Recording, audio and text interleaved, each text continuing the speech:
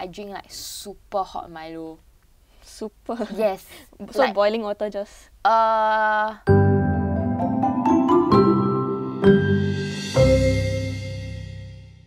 guys, my name is Janelle. I'm 22 years old this year. I'm currently a freelance creative specialist at What Banana. I do TikTok on the side, more of like a fitness enthusiast, sharing about my life and stuff like that. And also, I'm a spin instructor, yes. I'm here today to talk to kids. Are you great with kids? I hope I am, but I haven't been interacting with kids much. This one? Today you'll be challenged to explain and hold a conversation with a 13-year-old about puberty in girls and how they can handle it. Oh, tough. Going through puberty is tough and confusing time, and kids may feel ashamed or unsure of what they're going through. So let's help a kid out and assure them that this is a natural part of growing up and there's nothing to be ashamed of. Find out what they can know about the topic and try your best to correct him or her if they are wrong. You're also challenged to provide age-appropriate information to help the child understand the topic better. You'll be given 10 minutes to impart your knowledge. Your explanation will be rated by an expert.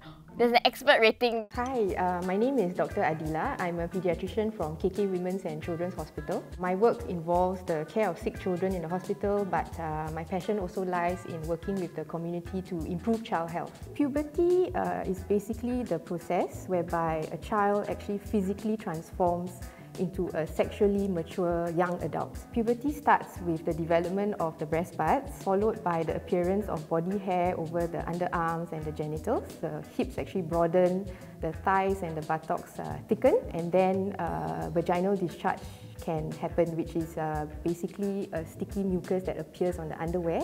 And the final event will be the first menstruation or menses. How well do you know about puberty? Quite okay, because I'm a girl that went through puberty also. I think also to get them to understand is one thing, because I guess a lot of girls have like puberty changes at different stages of life. Like I got my period pretty late as a child compared to other people. So everyone was having their period around me already, and then I was like, oh, I don't have my period yet. Until one day when I was doing like splits at Chinese dance, I realized that my period came. And I didn't even know that that was my period. The changes of puberty are similar for all children, but when you get these changes differ. It may also lead to embarrassment as well if a child gets the period very early, for example, versus someone who gets it very late.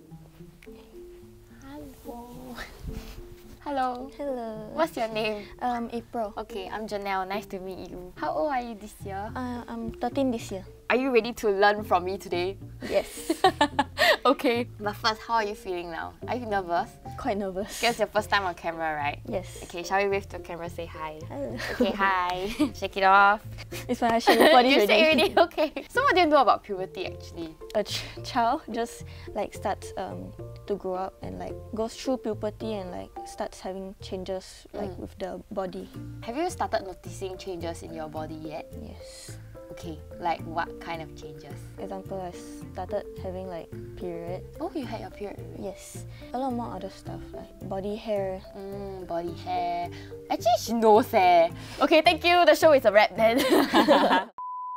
Anyway, talking about physical changes, do you know there's also like acne? Yes. Body odor. And you experience like a growth also, right? Yeah. Chest growth. Like how much have you grown actually from before your puberty versus like now during your puberty? Do you realize you grew a lot taller? Yeah, a lot.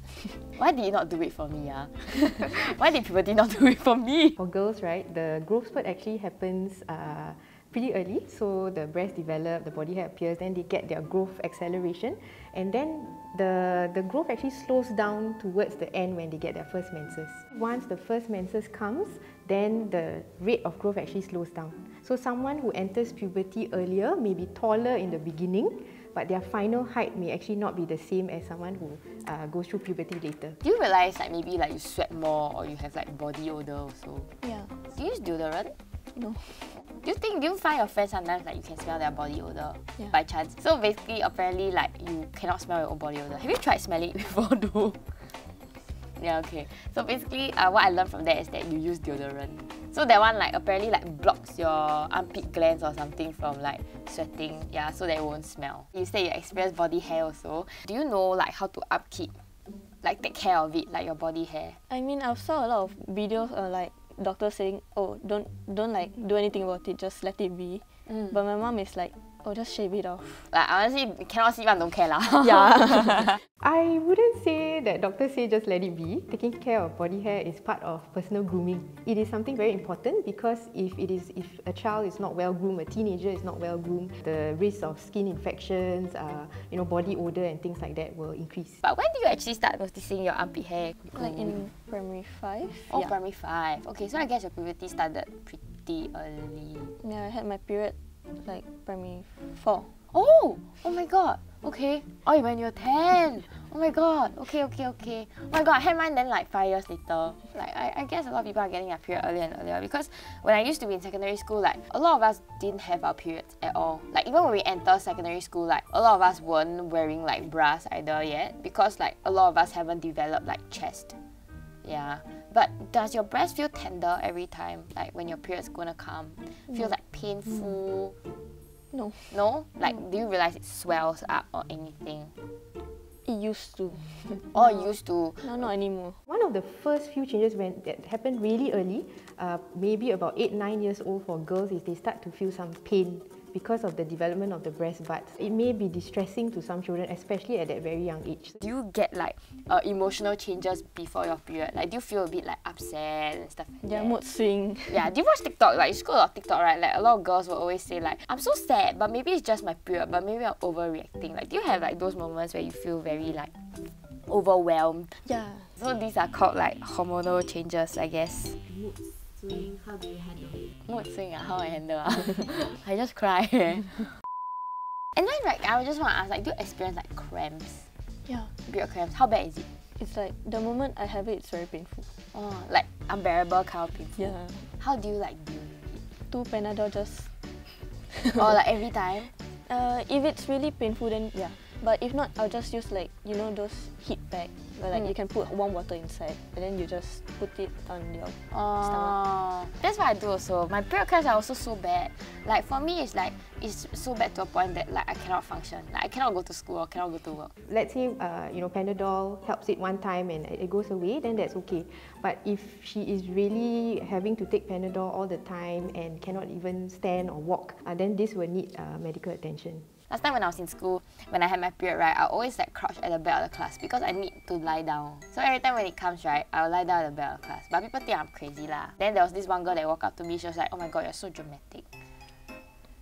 And that's because not all girls experience like cramps apparently, like only some, and like some are on the extreme end and some just like slightly painful. Then after when you go to the toilet, after you realize like got blood clot come out. Do you have blood clots by the way, like period blood clots? Then do you realize that after your blood clots come out, right, like it is like your cramps just go away? No, it stays. Oh, it stays ah. Normally, period takes like a week, right? But my cramps will take about 3-4 days. Do you know the cycle usually for people is very different? Like some of their period cycle, like their menstrual period, right, lasts from 5 to 7 days, and some even more. Yes. I feel bad for them. Yeah, I feel bad for them too. On average, right, the cycle is about maybe 5 to 7 days. But if it is really very excessive, prolonged bleeding, lots and lots of clots, then this again would need a doctor's advice. You have friends that like don't experience cramps at all, Yeah. right? Yeah, that's why like. So like she goes like walk around normally. Yeah, she's like, oh, I'm having my period. But before not, no, right? No, not yeah, at that's all. why not all have very bad cramps, but those who have it like super bad, it's like super bad. For me, like what works is like I drink like super hot Milo. Super. Yes. So like, boiling water just. okay lah, maybe not boiling water, like but like super hot one. Like just boil, pour inside, then I sip using spoon. And like, you know like Milo dinosaur, but the hot one, yeah. So I pour a lot. Maybe next time I can try. Helps me feel better. Okay, maybe I can share you some more tips on how to deal with cramps. Okay? So the first one will be drinking plenty of water, or even like herbal teas, chamomile teas. Or do you know what's Hong Zao Cha? Red date tea. Apparently it helps to boost like your blood. In Chinese they say like 补血. So it's like before your period or during your period, like people will always drink like red date tea also. Hydration is very important. Try to avoid high sugar drinks. Water is still the best. Whether certain types of teas that she mentioned, for example, really help, there is no evidence. The key is fluids and hydration. Okay, so next one is like eating a balanced diet. That one I already know lah. Like we all know, right? It's like like general health thing. Eating a balanced diet will lead to a healthier lifestyle as well. Getting more vitamin D via natural light or food. Oh, that's something new that we learned together today. Yes. Yeah, getting more vitamin D and also aiming to get 7 to 9 hours of sleep to relieve fatigue and improve your overall well-being. It is very important throughout puberty to maintain a healthy lifestyle. So this includes a good diet, plenty of hydration and exercise. There might be increased body fat and so on, and we don't want to add the problem of obesity as well to all the changes that the child is experiencing. Do you have like talks with girls like whose chest is bigger and stuff like that? Or like them saying that, oh, they're very uncomfortable with their chest and stuff like that? Oh, what do they say? So like, this was like in primary 6, and like I had this one friend who was like, I wouldn't say fat, but it's like a bit like bigger size, and she'll go like, oh, my chest is so uncomfortable, I want like the size of yours, and I'm like, I'm sorry, but I can't do anything about it. Oh, yeah, I do realize like sometimes people are uncomfortable with their own chest size as well, and they will say like, oh, I want yours, that kind of thing. Yeah, I guess it's like there's pros and cons of having different chest sizes lah. For females, it will be about chest size, right? For males, it will be about penis size. It doesn't matter. It's not going to affect you in any way. This is something that we cannot control. It's in our genes. Have you ever like received remarks from guys about like girls' chest sizes? What do they say? So like, there's this one friend of mine. So he just walked past me and he was like, hey, bro, why are you so flat? Oh my god. I look at him and I was He's like, so young. I'm like, is it your problem? Oh my god, I really am. Like, cause I do like TikTok and stuff like that. I get a lot of comments, people calling me like, they always say like, oh, Changi Airport landing or something like that. So because you know the runway is flat, right? Yeah, so yeah. like they always say like flat and stuff. But honestly, I just don't care anymore. It just doesn't affect me. If you ever get these comments, don't let it like affect you. Like, own it. You know, I think as long as you're very confident with what you have and show people that you're confident, it's fine. Like, cause as long as you are happy with yourself and how you look, that's the most important.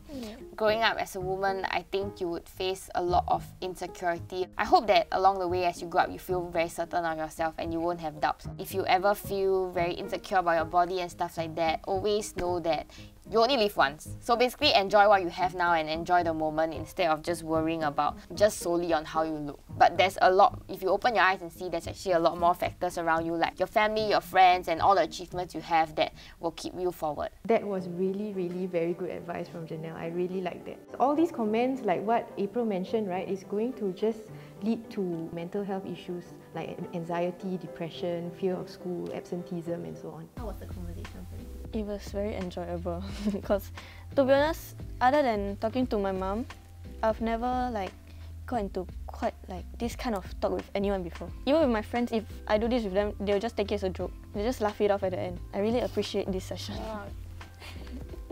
For me, I always wanted a younger sister. It's very nice to communicate with someone around my brother's age also, because my brother is a guy and he's not very comfortable talking to me about his puberty changes as well. I really enjoyed that conversation also. You know, you can see April really opening up, because April strikes me as someone who is more reserved, not someone who's going to willingly share information, but she actually opened up to Janelle, and Janelle touched on really very important points. So not only about the physical changes of puberty, but also the emotional changes. What's the biggest takeaway from today? The part where like, just be yourself and like appreciate what you have now. Just be happy with it. You only live once. Yes. I like that. How would you rate Janelle's explanation today? I rate her an 8. 8 out of 10. Okay, that's not bad already. I would actually rate her 9 out of 10. So did you both have fun today? Yes. Yes, of course. Thank you for watching this episode of Little Did I Know. Yes, for more exciting content of Clarity, you can follow itsclarity.co on Instagram. Remember to like, share and subscribe. Bye bye. My first period was like a day after my birthday. Oh. It was quite special lah. So I could remember it like very well. Oh my god, you know when I had my period, I didn't even know it was my period. I thought like I dirtied my underwear. Oh, that's all. I thought maybe like something buan to it or something.